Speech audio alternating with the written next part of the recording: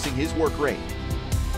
There's a laser shot headed down off the head of a Terrier. It was well placed by Farias in a dangerous spot, and now a chance after a giveaway. Corte sidesteps a man. He's got a chance. Freeze booted it aside. Second opportunity, and the Terriers have struck first on the road. Those opportunities to really work through some fundamentals. Yermstad gets the ball right at the top of the 6-yard box, and Bernardi closed the wickets again. Along it comes, falls right to the foot of Dogan. He can't settle it. Now lays it off for Devine. Crossed in front. Tic-tac-toe. It's a goal for the Crimson.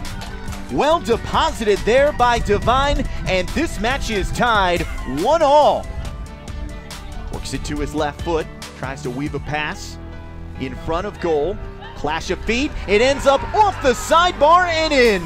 The Harvard Crimson win it in walk-off fashion.